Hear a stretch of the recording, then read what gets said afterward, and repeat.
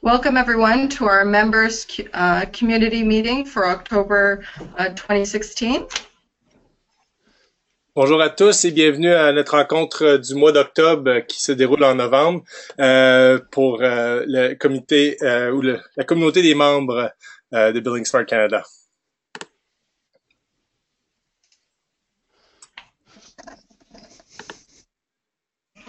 Our meetings are brought to you each month by our members and communications committee, Susan Keenliside, Carl Villette, Eric Poirier, and myself, Claudia Cortidorto. Les réunions mensuelles sont préparées et sont mises à l'avant par le groupe de communication et le comité des membres. Si vous avez des questions ou si vous voulez faire partie d'un des comités, n'hésitez pas, écrivez-nous à information@ibc-bsc.ca.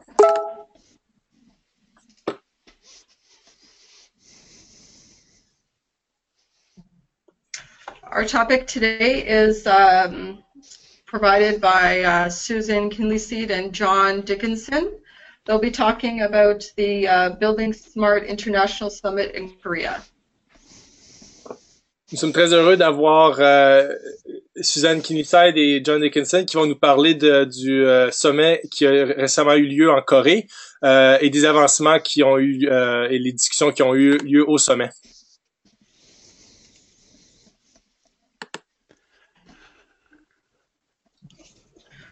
This webinar is a GoToMeeting. Everyone is on mute, and if you have any questions, you may raise your hand or enter in the question in the question field on your dialog box.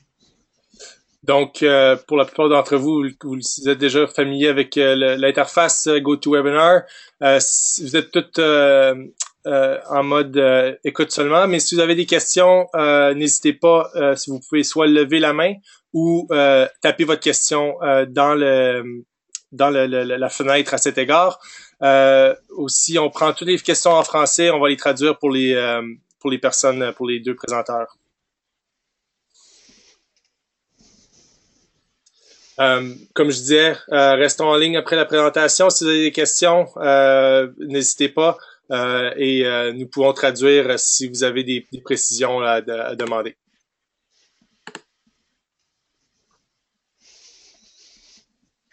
So an update on our members community. Our our members have grown to 381 members across Canada, including international members. Our Canadian affiliate program includes Vancouver and Victoria, Calgary, Montreal, and Edmonton. Nous sommes contents de dire que nos membres ne cessent de s'accroître. On a 381 membres en ce moment et comme je vous disais, ça continue à grandir. Donc, c'est très très heureux de ça. Le groupe, le programme d'affiliation aussi continue de grandir. En ce moment, on a les 4 affiliés, soit bSC, le groupe de Calgary, le groupe d'Edmonton, ainsi que le groupe BIM Québec. Et nous travaillons également sur les provinces de l'Atlantique et Toronto.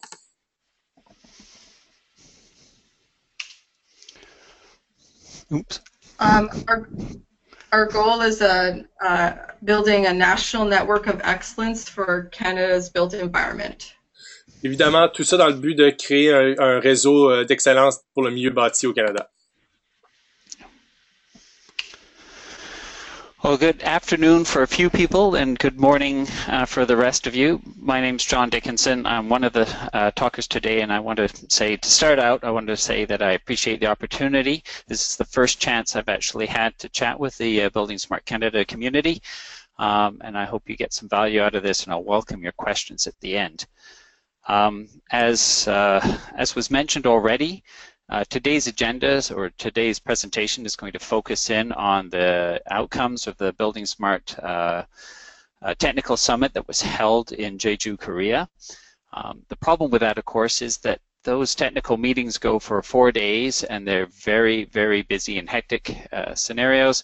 And there really isn't an opportunity here or even in a series of presentations to cover everything. So we will try and keep to the high-level items So our agenda here is to give you a bit of background about how Building Smart International works and how the technical meetings fit into that, and then cover some of the key topics that came out of that, and how those tie into opportunities and benefits for Canada, and we'll take your questions and answers at the end. I will leave it to Eric to moderate things and let me know if there are things coming through. And I hope you enjoy and get something out of this. As I already mentioned, the technical summits are an international event. They're quite large. This picture here probably only shows about 3/4 or 2/3 of the delegates that turned up for the last one. We have about 100 to 150. I think this one round was about 150 plus delegates from 18 chapters worldwide. Question is, based on our pictures that you saw at the beginning, Susan and I are both hidden in this crowd. I'm not going to play Where's Waldo, but we're actually in there, hidden away. We had a wonderful time down there, but it was we were getting ready to go on a small tour of the island, and the forecast was for rain, and it was quite forbidding. The Building Smart International's primary business is the development and support of technical standards for the architectural, engineering, construction, and FM industries. And to do this, it emphasizes three things, or it focuses on three things. The users as a source of the need, the process that is necessary to develop standards, and certification so that the standards can be trusted. And so that means at the moment there are three programs that underline how the Building Smart International operates: a user program, a technical program, and a certification program. Susan is the representative currently in the user program. I'm the representative on the technical program for Canada. We do not actually have, as far as I'm aware, an individual representing certification program, but we are beginning to get involved there. The diagram that you see on the right-hand side of this shows the technical standards processes that are, or the standards program process that Building Smart International follows. And this process mimics or follows quite closely the ISO processes. And the reason for this is that the goal is that standards that come out of Building Smart International are going to be mirrored and adopted by ISO, and are usually submitted through ISO committees for adoption. And so it helps things if the process has the same sort of rigor and flow in Building Smart International as in the ISO. The Building Smart Technical Summits basically are an opportunity for all the representatives to get together. Now, delegates can represent all sorts of different stakeholders, just as we know the built environment has an awful lot of different stakeholders with different perspectives. They can be very technical representatives. They could be people who represent end user perspectives. They may have business needs that they're trying to get embodied or supported by standards. They'll have client perspectives. And in many cases, we have a lot of engagement with the academic community as well, because without them, the rigor and the science and the sort of thorough investigation of all the different ways some of these things could be addressed wouldn't be brought in. The summits essentially provide an opportunity for all these people to come together and work towards the standards, have a face-to-face component, because it is very hard to talk about these topics all the time over digital mechanisms, VoIPs or web meetings and things like that. There are 2 technical meetings or summits a year, one roughly in March and one in October, and they move around depending on which chapter of Building Smart can support it. And in between, they're supplemented by some offline or virtual meetings that are held between the summits. And the numbers and frequency of these are usually associated with projects, and I'll get into that in a little bit. The summits themselves can have 6 or more streams or meetings in parallel, which means that when Susan and I were there this year in Jeju, we only attended about 1/3 of what was going on. We simply couldn't be in so many places at the same time. The meetings that are held in Korea or at any of the summits are usually broken down into streams that are following the same sort of structure that is in Building Smart International. There's a building for the vertical construction, infrastructure for more the horizontal. There are products that go into things. There's the technical side, which is basically attempts to try and harmonize all the stuff across the different areas. Regulation is a fairly new room, and it is focused and interested, well, we'll get into it later. Construction and airport will actually be talked about a bit later by Susan. I'm sorry if I seem like I'm rushing, but we have a lot of things we would like to tell you, and I don't want to steal all of Susan's airtime as well. And I have a tendency to lecture at times, so I'll be careful. To give you a sense of what's going on within Building Smart, there were a few tables that were published, so you can get a concept. All of these blue boxes actually represent projects that were on the go at the beginning of the Korea Summit. Some of them are getting close to completion, others are only just getting started, and the Korea Summit actually created or generated a few new ones coming along. So we have them in the vertical construction, infrastructure, product, technical, regulatory. When we talk about the key outcomes of the summit, we'll mention a few critical ones that are relevant to Canada. Like I said, there were still even more. There were some special activities under the, this is sort of the, I don't want to talk about the special activities right now. We'll get a chance to talk about them later. I did mention that there is a new room for construction, a new room for airport, and there is some initial efforts into compliance to get things going. So some highlights from the actual event.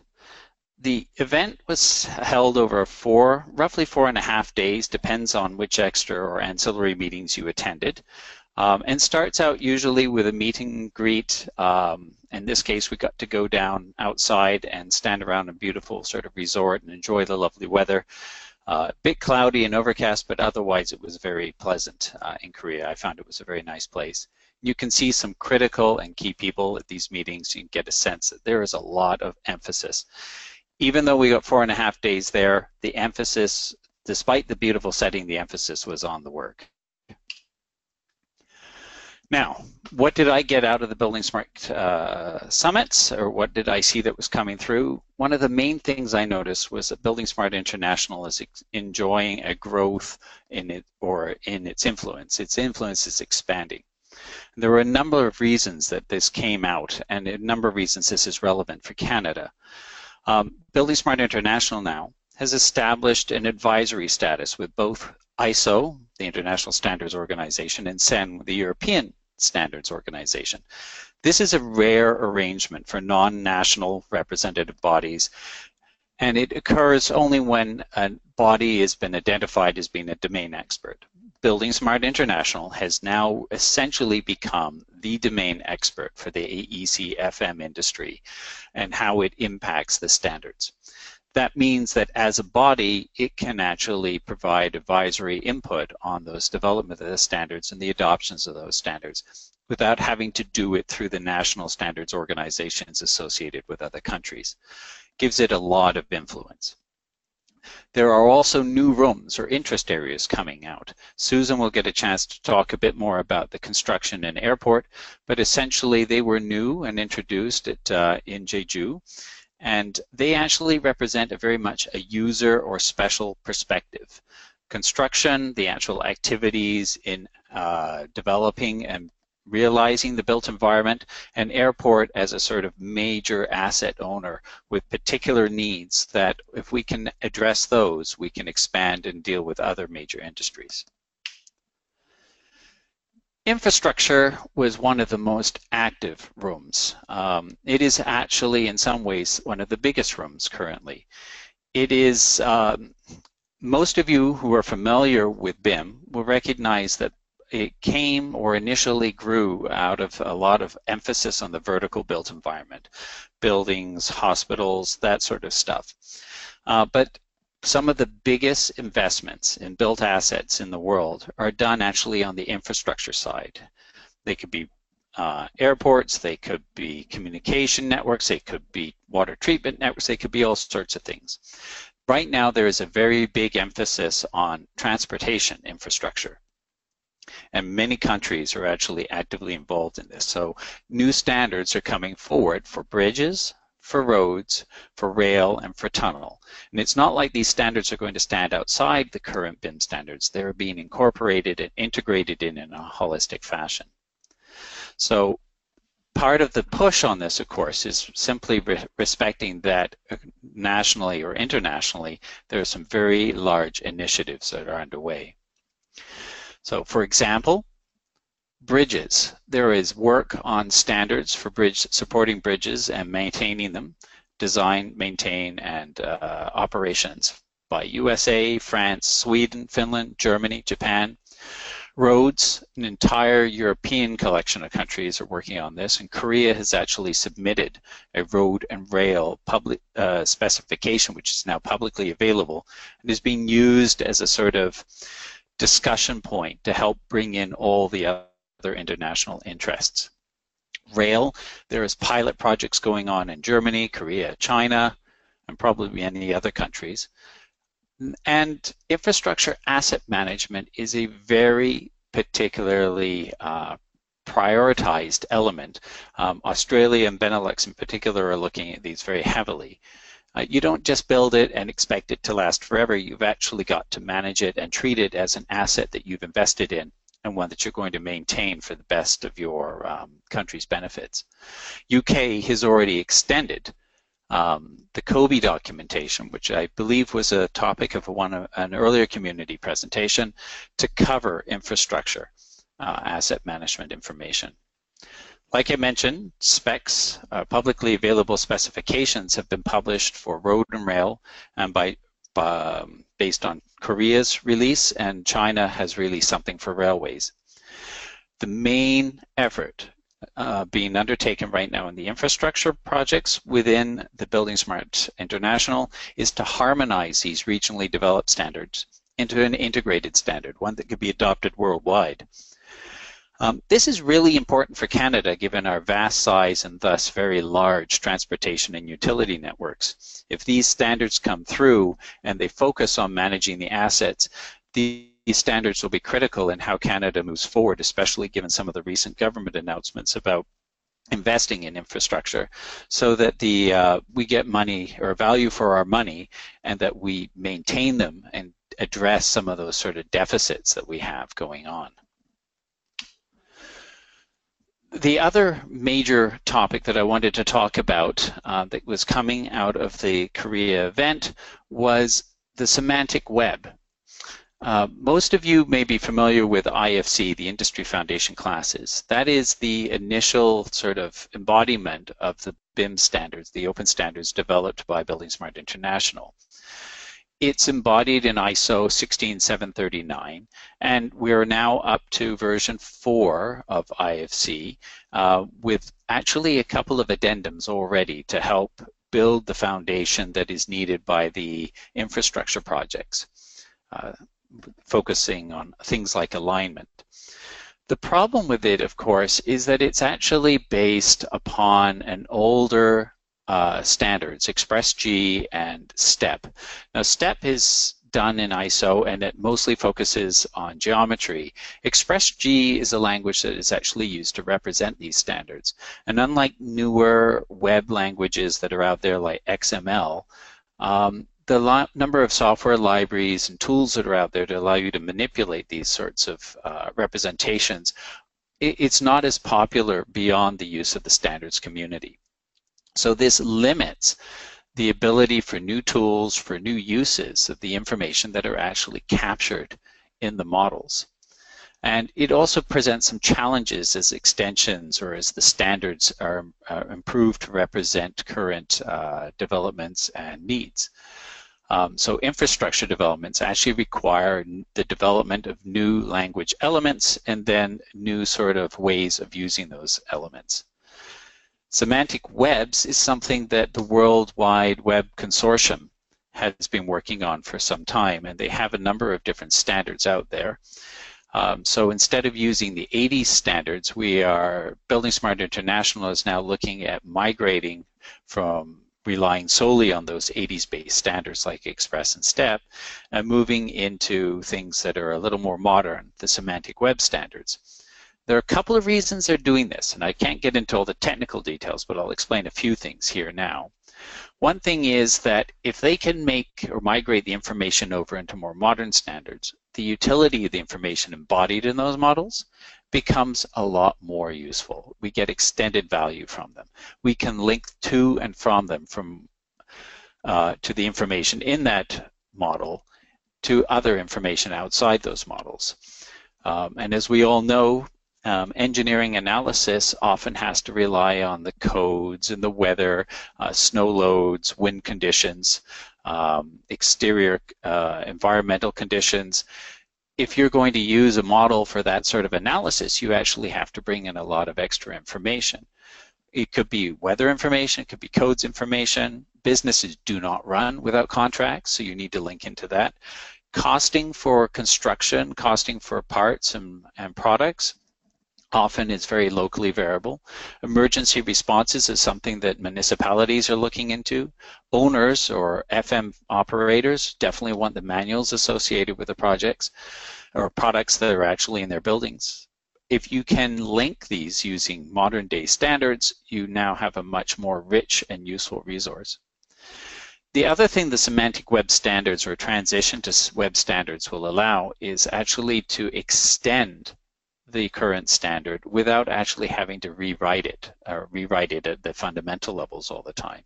We can reference other standards that exist out there. And there are some very useful and very commonly used standards like GIS that will want to be able to link the models to or link to the models from.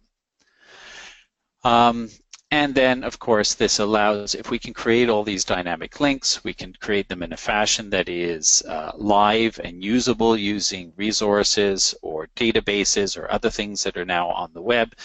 We now have an opportunity to expand the number of applications that are capable of accessing the data, either because they can parse the new standards and thus can consume the data directly, or they can consume it as a sort of resource where you can use other sort of interfaces to make queries and get the information back. Very short summary of that in a visual fashion. If our building models, if our BIM models, IFC models are embodied in one representation, we don't want them sitting there on their own. We want them linked to infrastructure stuff. We want them linked to sensors, which might be dynamic. We want to link them to GIS scale sorts of mappings and topologies and relationships. The goal here is essentially to make the data more valuable, extend its shelf life, ease its incorporation of use into new domains and applications, and even ease how we package the data into usable chunks for particular tasks. A building, a model incorporates an immense amount of information, but most people don't need the whole thing. For business, if you're doing it for pricing or for maintenance or something, you only want a small subset. And the ability to link in and pull out chunks of the information that are contextually relevant is very valuable. This is the path to the future. The technology that the World Wide Web Consortium has introduced that is being looked at to accomplish this is something called the Resource Description Framework and the Web Ontology Language. I'm not going to try and describe those right now. That is a seminar on their own, and I'm probably not qualified to do it. One thing I will say about them, though, is that they are very much focused on providing machine interpretable links between pairs of resources. So it will create a bridge from one resource to another, and it doesn't mean the whole file necessarily. It could be an element inside a model, and a reason for the link. What is that link for? What information will it provide? And that link can then be traversed. These links are going to be provided as information outside the existing standard resources they reference. So they are not reliant on GIS representations or IFC representations or others or any of the things that we may be using. They are actually exist beyond those standards and can connect to all those standards. There is already an OWL version of IFC4 approved and to go.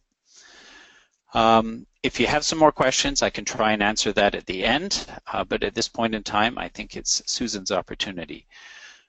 Do you want me to transfer the presentation, or are you doing that? Here, I'll transfer it. Susan. Okay. Thank you, John. Here.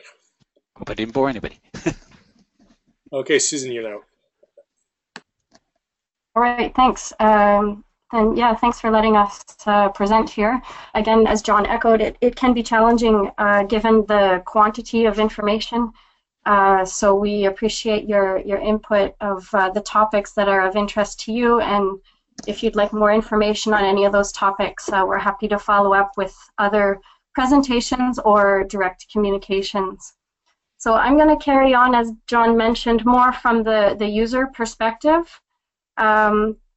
We have a number of rooms, and we all agree that it's a funny way to describe it, but essentially a room is a forum. So in the past, typically a room is focused on a specific topic area, and now as the user base and the user perspective is, the user program is growing, we now have a couple of new rooms that focus more on the user side, so gaining user requirements, lessons learned, precedents set that can feed into and provide the right information to the technical experts on which standards or which parts of standards need to be developed further.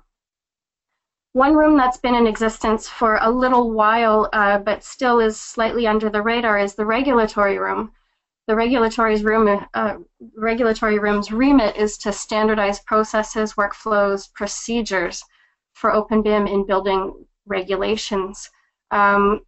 You'll see under the current activities, two primary activities: e-submission guidelines and automatic code checking. So if you're familiar at all with any of those topics, you know that Singapore has been issuing e-permitting or e-submissions based on a model for quite some time. Norway also is quite advanced in this area related to automatic code checking. You'll see on the right side there the icons development of logic rules for automated code checking. When we do this at the moment, we are talking about one or two specific software platforms that exist that do this quite well at the moment. And the discussion is, well, to do this kind of activity, do we need an open standard to support that so we're not stuck in one particular platform? But again, we are talking about a model-based rule sets that go ahead and check your model for specific elements that you've defined in your rules. There is a request to Canada to identify anyone we can in a regulatory position that is interested in this work. I know it's been mentioned NRC could be a good fit, but there are multiple opportunities out there depending on who has already developed an interest in this area and would like to participate. So if you know, whether it's yourself or a colleague or someone you know that would be interested in getting involved from a regulatory perspective, please get in touch with us.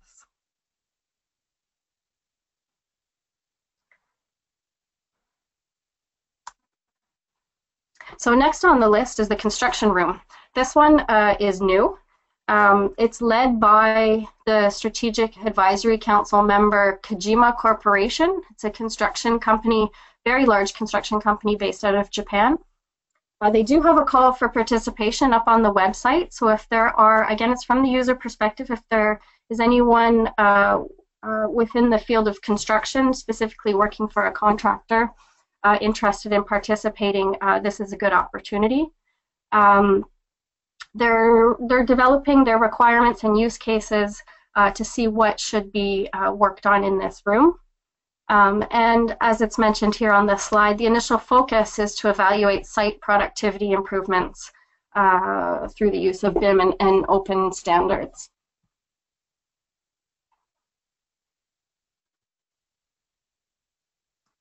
Next, we have the airport room. This room was launched just at this summit here in October, in September, sorry. It is led by the Asset Management Department at Amsterdam's Schiphol Airport. Two gentlemen there that have been very active on the BIM scene for quite some time and are very great people to work with. So there is a huge opportunity there as well for anyone working for an airport or consulting to airports on this kind of work to get involved. They're very open to information sharing, and this is another good opportunity to get involved and learn. You don't need to have a high level of knowledge about technical standards or IFC yet, but you do obviously need to know about your business that you're representing. It was created for developing and deploying open digital standards specifically for the airport environment, and again specific to asset management.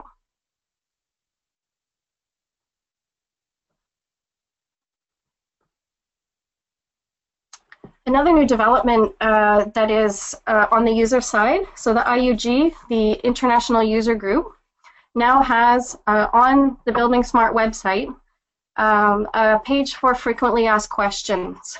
So you can see on my screenshot, if you're on buildingsmart.org, you look under the Users tab, you'll find it there.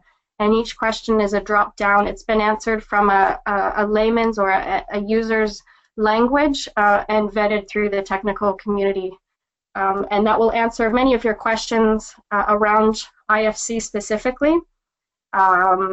You know, IFC just doesn't work. Well, let's go through and look at the specifics about why it actually really does work well. We also ask for any new questions to come in. This is meant to be an ongoing list that will be maintained and kept up to date with new questions all the time. So we have fielded a number of questions individually, so they get sent to myself or Eric or John or whomever in our Building Smart committee. And we're able to field those questions and get those turned around to you quite quickly. So next on the agenda we have our Open BIM guides. These are going to be new publications. It's again meant to help identify both to industry and to clients how to use Open BIM in project delivery and lifecycle information management. The goal being, you know, to democratize the use of Open BIM. There is, as John mentioned, the prime focus has always been the technical standards development. There is a huge amount of knowledge and experience in that technical community, and unfortunately, well, now is the time. Now is the time that we can draw from that expertise more towards the user community to attract to the masses. So in this vein, we have two documents under development, both an industry guide to Open BIM, which will help you navigate of how you're going to execute on the deliverables, and a slightly larger guide for clients to define their requirements, specifically looking at the different components, what are you trying to achieve, and how do you put that into language and reference back for the supply chain to deliver.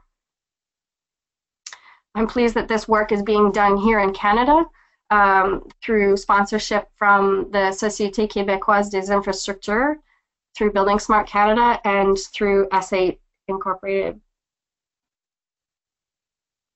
Next, we have our list of BSI award results. I really enjoy being a juror.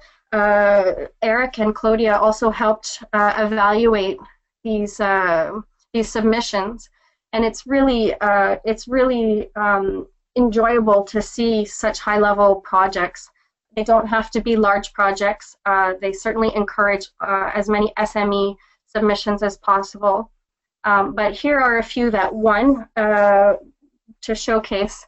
We're looking at design, construction, operations and maintenance, as well as a student category and a few honorable mentions. So under the award for design using open technology, it's not terribly surprising that, again, Schiphol Airport, within their asset management purview, won the award for design.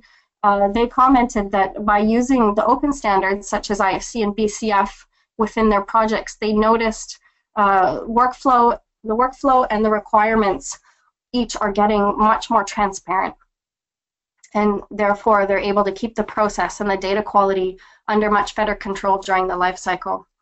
Again, emphasized by the project manager there, the increase of the quality of the product and the commitment by the team. So we just found this to be a really exceptional project from start to finish, very well documented, and we will definitely put on a presentation for you specifically on that project from them in the future. For the award on construction using open technology, this is a construction company called Tiong-Sang, and they built their own building, the Tiong-Sang building. We were really impressed with them for using DFMA, Design for Manufacture and Assembly. They integrated BIM with prefabricated components and made prefabricated bathroom units. They found that by doing this, they had 33% reduction in construction time. The reliance there, the nice thing about these submissions is they're very honest and brutally honest in terms of the open standards and how they work, which is exactly what we need. We need that kind of information. So I really like their comment, reliance on open standards did not produce immediate interoperability. They went through iterations of model export sequencing and eventually came up with a workflow that in fact was much better than what they had before, using both Revit and Tekla. The workflow that they had developed using IFC maintained model integrity and made reliable alignment of structural and architectural models possible. All in all, because of the open BIM use in collaboration, they estimated approximately 80% time savings for the structural engineer.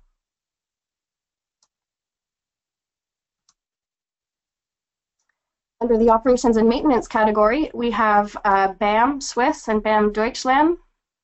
What we found really interesting with their submission for the Felix Platter Spital Hospital was that they developed, they used a construction information management system with a virtual maintenance system and connected them bidirectionally with the CAFM system. And so we found that really interesting from a standards and from a collaboration and integration point of view, to have achieved that, to be recognizing what's the business driver, what are you doing this for, and how can we be innovative to achieve that given the context.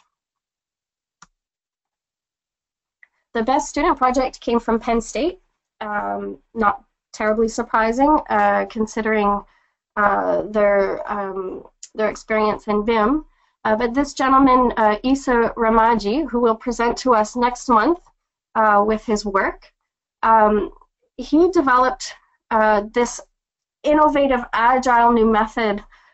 We have this discussion in Building Smart often in terms of model view definitions and how we can make more agile definitions of smaller parts, so more digestible parts.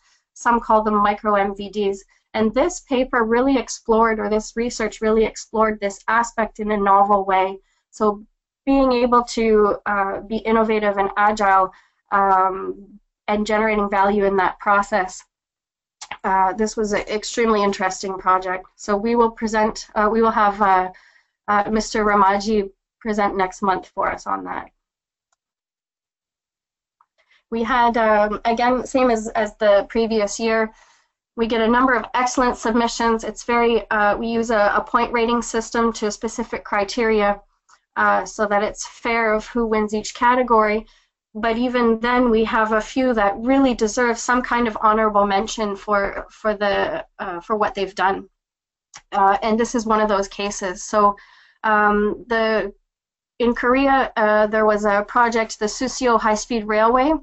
They had two high-speed railways intersecting, and they needed to excavate underneath, replace all of the under parts without stopping the rail lines. And So they put a lot of emphasis on the modeling with 4D scheduling, and in the purpose of generating as safety and risk management as much as possible. So they really did well with this. They developed their own portal with 4D scheduling and scenario visualization for this safety and risk management and scheduling. Yeah, just by the nature of the complex project, IFC was chosen to make the model updating time short. An IFC converting module was developed for direct import into the virtual site. And so each modeling team, they could choose whichever BIM tool they were that was preferred to them, and simply upload the IFCs into the web server. So the virtual site would always be the latest and greatest. And the biggest gain for them was that they could allocate more time to engineering works by reducing the model updating time by using IFC. So the whole process for this difficult works project was completed in a safe environment and as planned.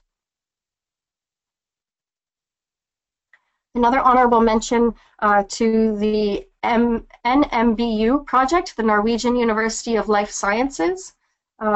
This was done by 4B Architecture, and they, on the construction site, they implemented something that Skanska had started and was sort of related here, the BIM kiosk on the construction site. And this I really, from a user perspective, really liked what they captured in terms of value for that. So they also used handheld devices on site. They had 5 of these stationary computers called BIM kiosks. The project itself required a high level of multidisciplinary coordination, which they used OpenBIM for. They co-located the design team. They practiced VDC methodologies.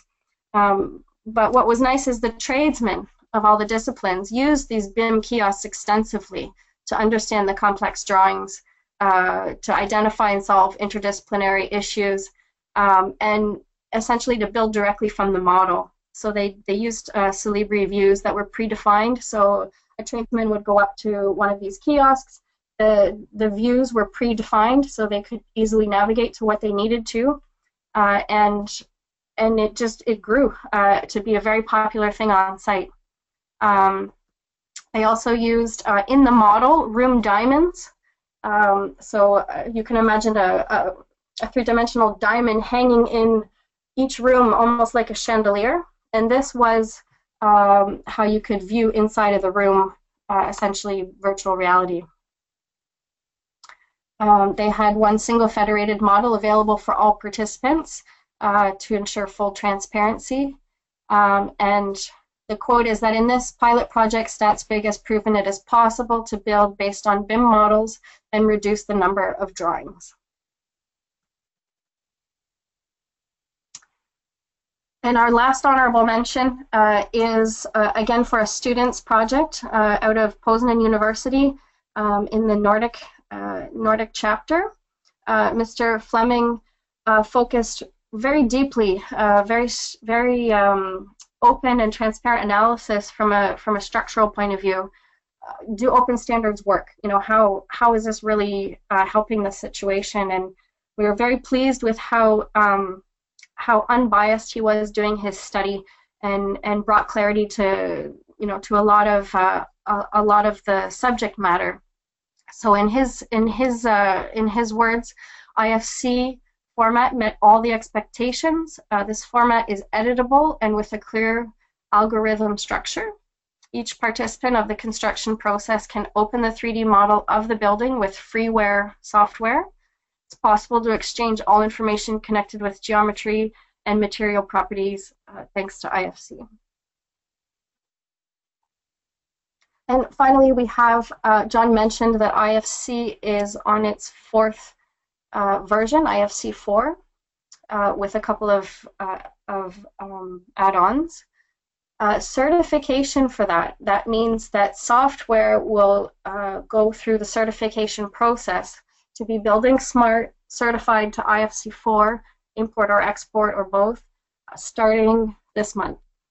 The ISG Implementation Support Group is where all of the software providers link into Building Smart for this activity.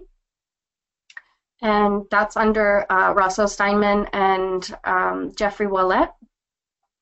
Membership in the ISG is open to all software companies. So if you know of any software companies in Canada that would be interested in either following the process for one day being able to be certified or ready to be certified now, you can definitely direct them to us or to the link below on your screen. I was going to say one other thing here.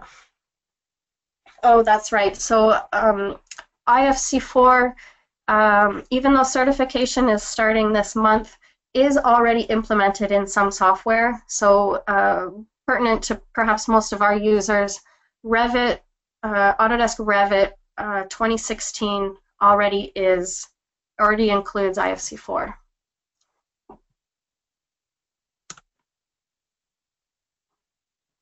So Claudia and Eric, I'll turn it back over to you. Thank you, Susan and John, for your presentation today. It was very informative. We will follow up in our newsletter for a link to this presentation and encourage everyone to submit suggestions and presentation requests. You can submit a request to information@ibc-bcs.ca. And thank you for coming. We'll see you next month.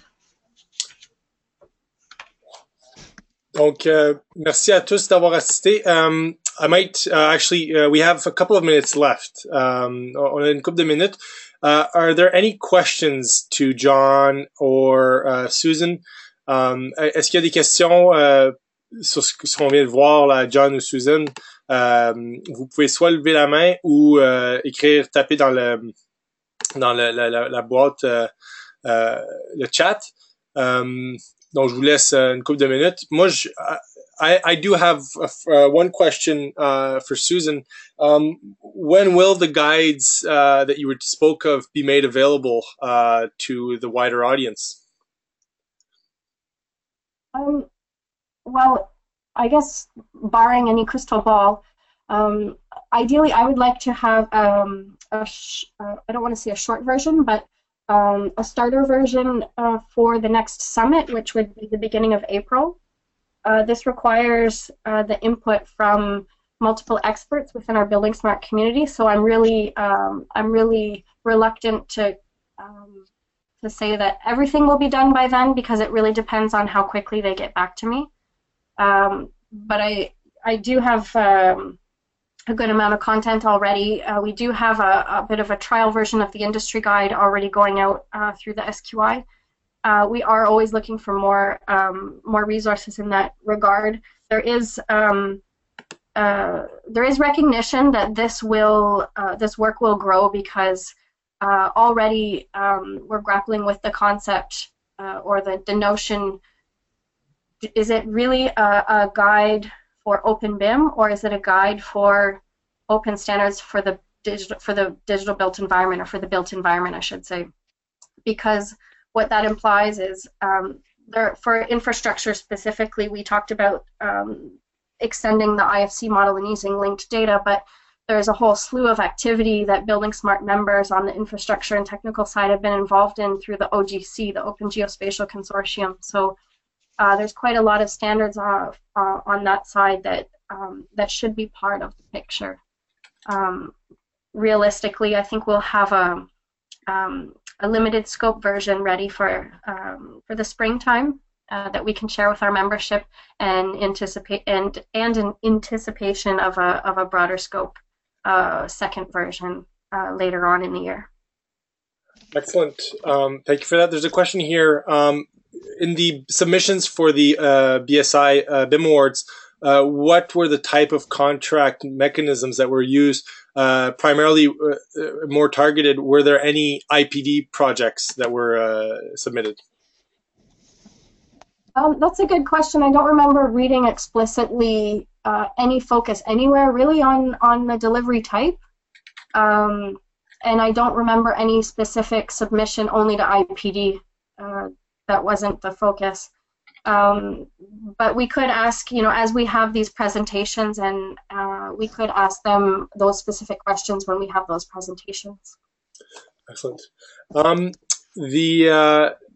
There's a question around who's leading the use of IFC or Building Smart Ideals in infrastructure in Canada? Yeah, that's a good question.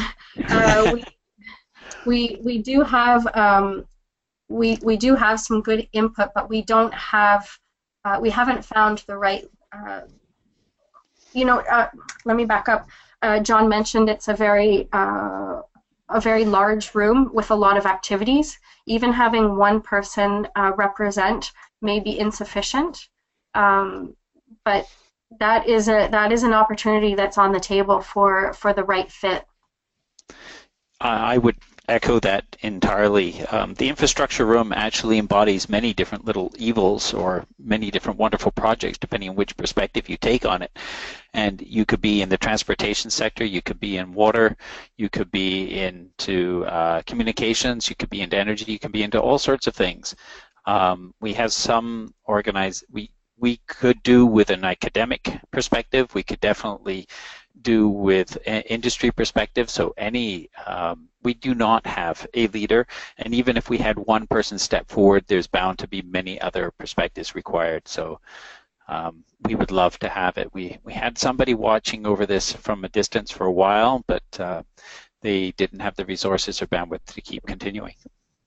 There's a question around, is IFC in conflict with OFC in setting out infrastructure? I'm wondering if it's not OGC that's meant. I'm not familiar with the OFC standard in infrastructure, but OGC, is IFC in conflict with OGC? The answer is no. No. In very short, the Open Geospatial Consortium and Building Smart International have understanding and ongoing working relationship with each other. Many of the people who stand in and do work on IFC projects are actually involved in OGC projects and vice versa, and we typically at our meetings have cross representation to bring the different perspectives, and there is intense work I think mostly within the infrastructure room to harmonize, because the OGC standards tend to be on the macro scale, like the networks and all this stuff, whereas Building Smarts International's, their IFC standards tend to be focused on how you build those individual elements and put them together and then how they get used. And so there is overlap, usually at the sort of portfolio level and stuff like that, but there's a lot of effort to harmonize all of this and to cross-link and make relationships between those sound.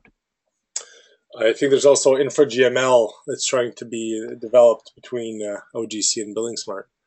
Yeah. All right, so those are all the questions. Go ahead. I failed to mention one thing that could be of interest to one or some of our members. So alongside the initiation of the construction room and the airport room, it looks like next on the books there's quite a bit of buy-in for a hospital room. So I know many colleagues around the country that work on or represent a hospital client, and that may be of interest if you want to throw your name in to be aware of when that comes up. We do have a mention here that Alberta infrastructure is moving towards BIM and IPD, so that's good to hear. We have a couple of bastions of BIM in Canada, so we're slowly but surely getting there. So those are all the questions that we have, and I'll give it back to you, Claudia, to end the meeting. Thank you all for coming, and we'll see you next month. And stay tuned, our newsletter will tell you when and where. Donc, merci à tous et bonne semaine, et on se revoit à la fin du mois. Merci.